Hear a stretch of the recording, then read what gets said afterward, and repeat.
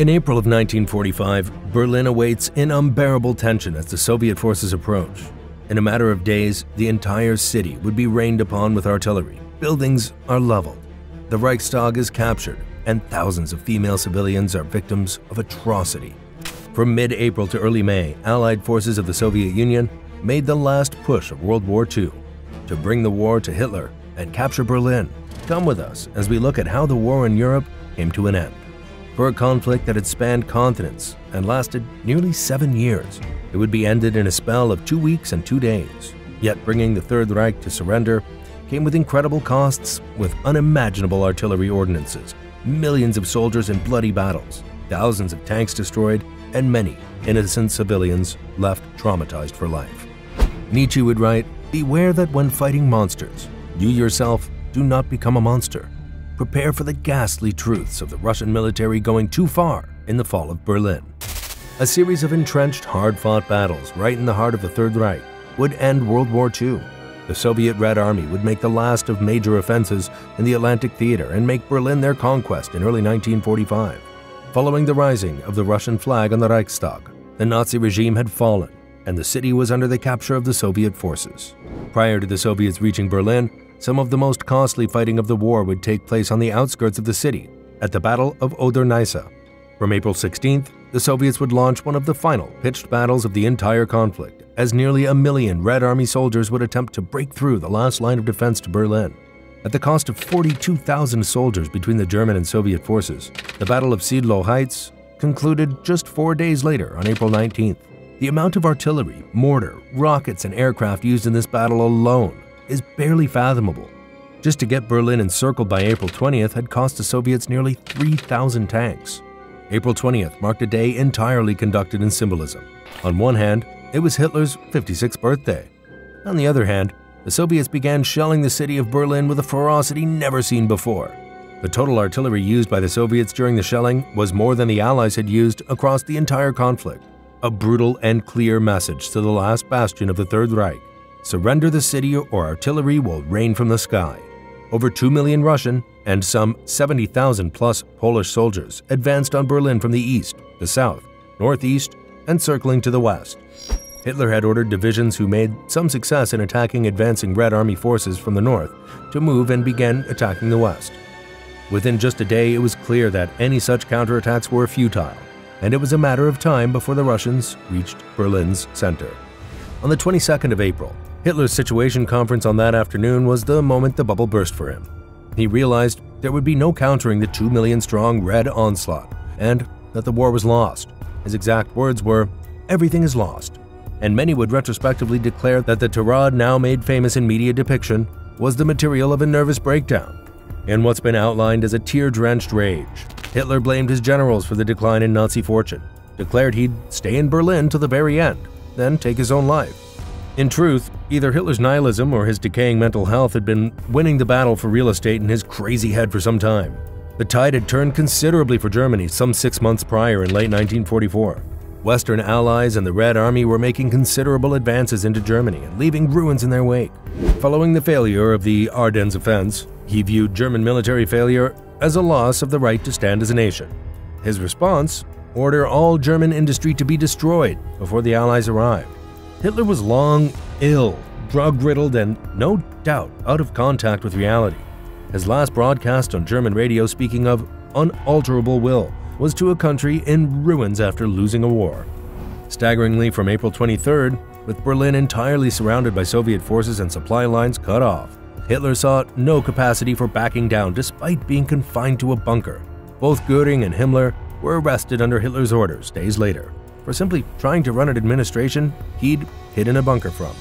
Come the 29th of April, with Hitler and Eva Braun stowed away in their bunker, the city of Berlin was breached, and it became a battle for the Reichstag.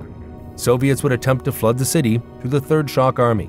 Despite crossing the Moltke Bridge, their initial attempts at sieging buildings were far from successful due to a lack of immediate artillery support.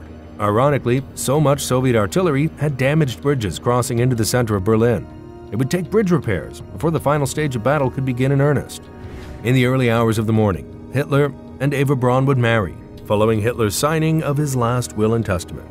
Come the following day, on the dawn of April 30th, The bridges had been repaired by the Soviets, the artillery backup had arrived, and the last battle of the European theater was on. As Soviet forces flooded the city, they were met with entrenched German defenders on their city in fierce combat. Entrenchment included civilians, including women and children involved in building anti-tank trenches and securing Flak 40 guns on roofs. What followed was an unraveling constant of intense urban combat.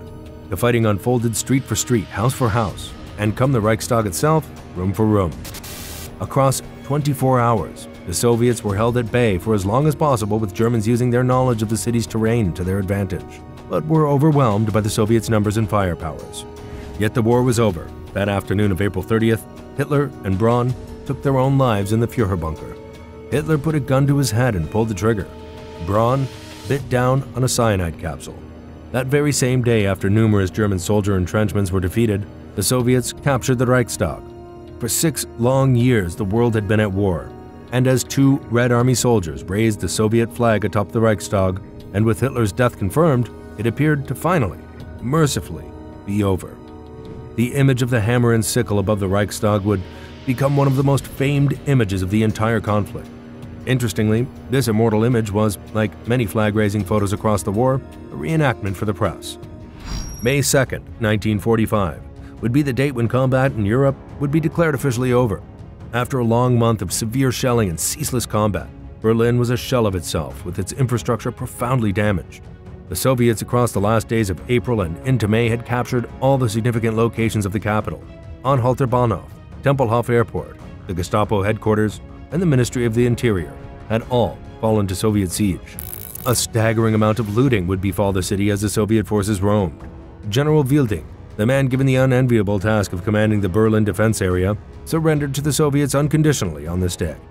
In a city that had been drowned in artillery for days on end, the arrival of Soviet forces meant the human rights of German civilians were about to plummet. One of the most sickening legacies left by the invasion of Berlin is the shocking deluge of sexual violence. A precise number is far from attainable, but historians estimate 40,000 to as many as 2 million German women were subjected to sexual violence. As much as the trauma of this is tragic and stomach-turning, the aftermath was just as consequential. Many German women following this violence upon their bodies would take their own lives as a result of the trauma, though many would do the same due to the public shaming of family members or husbands despite them being forced against their will. Beyond their nearest, German women would face verbal abuse from German soldiers, have threatening letters sent to them, and be treated like traitors, not victims. While most sexual violence did not result in pregnancy, many women gave birth as a result. Once again, the amount of babies resulting from sexual violence is unknown, but they were social outcasts the moment they were brought into the world, instantly regarded as Russian children. In the majority, victims of sexual violence from Russian soldiers chose abortions, and this would cost many lives. Between sexually transmitted diseases, the lack of available medicine, and medical interventions not being adequately performed, these German women were among the most vulnerable in a collapsing society. Once Berlin had fallen, the Nazi regime had nothing to run on, nowhere to hide, and had been effectively ended. Just 5 days after the surrender of Berlin, Germany would unconditionally surrender on the 7th of May. Victory in Europe Day would be on the 8th of May, and the world could sigh a gasp of collective relief once the jubilant celebrations had died down. Though there were broader implications to the fall of this once continent-threatening hub of Nazi power, the Soviet capture of Berlin had resulted in some of the bloodiest battles in the entire conflict, with nearly 200,000 killed in total in not much longer than 2 weeks. Outside of this, Germany was in ruins, and as stated, the human rights violations would leave a chilling stain on the legacy of post-war Germany and the Russian forces who committed them. Berlin's capture played a significant role in shaping the post-war world to come. The city was initially divided into 4 zones of control, one for the UK, one for the US, one for France, and one for the Soviet Union. Berlin had been captured. The largest war the world had ever seen was over in Europe, yet a new, much colder war was about to begin. This is History on Fleek, and we'll see you next time.